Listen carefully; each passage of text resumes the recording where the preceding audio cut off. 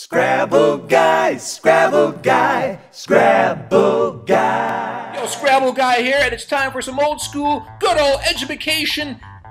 And we're going to learn about anagrams. What's an anagram?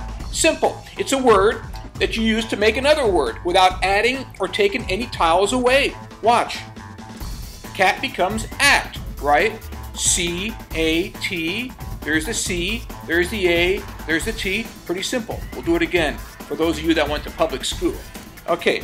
Dog. God. Don't get excited. I don't mean anything by it, but it's an anagram. Let's try this one. We'll go a little tougher. How about tops or pots, right? Or ops. All of these words are anagrams because these four tiles right here are jumbled around to create new words without adding or taking anything away. That's what an anagram is.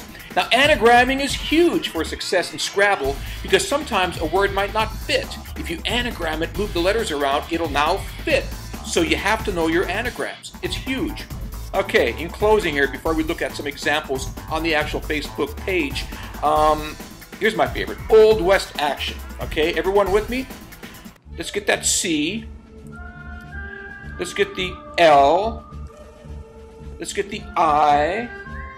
Let's get the N. You see where I'm going with this? Let's get that T. What's left over? Well, there's an E. How about that A? How about that S? Oh, hey, and there's another T. And there's the W. There's an O. There's another O. And right here, the D. And there you have an anagram, folks.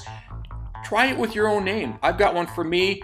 I can't share with you, but go ahead, have some fun with anagramming. It's a wonderful way to improve your Scrabble game. By the way, there's a clip here on the website. A good friend of mine from the Big Island, from down under, the Anagram Hunter, actually has a feature on my website where you can watch him anagram in person. It's amazing, it's stunning, it's shocking. It'll be a lot of fun too. So enjoy and keep watching the Winning Scrabble Secrets. Whoa! Okay, so I'm playing a game and I've got a promising looking rack.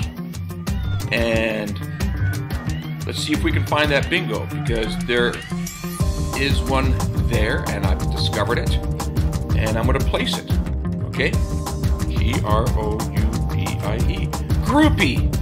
Ha! Now, just so you know, my background is showbiz and I'm not going to talk about my past, but there are no groupies in Scrabble that I'm aware of, as there should not be, okay? Just not the right place for you. But I have a huge, major problem with this location. I can't find anywhere else to play groupie. I can play it here. EN or NE are both good, but the problem is I'm setting up a possible triple. Okay, so I'm going to get 65 points and give up 120. Do I want to do that? Not really. So, because I'm Scrabble Guy, I've got a better play. Watch this. P-I-R-O-G-U-E. Now that's a type of a canoe. Now check out the beauty of this. No triple set up for my opponent. I get 2 more points, and I'm able to do this because of the power of the parallel overlap play. And U is good. O, E is good. It's a wind. Whoosh. And Scrabble Guy. Once again, because Scrabble Guy does not brag, can you show me that again? Hey, I've scored a bingo without setting up my opponent too badly. And it's all about knowing your anagrams, your location, and that equates to winning Scrabble. All right, thanks for watching. Remember to keep it fun, because even though it's Scrabble, it's only just a game. We'll see you next time.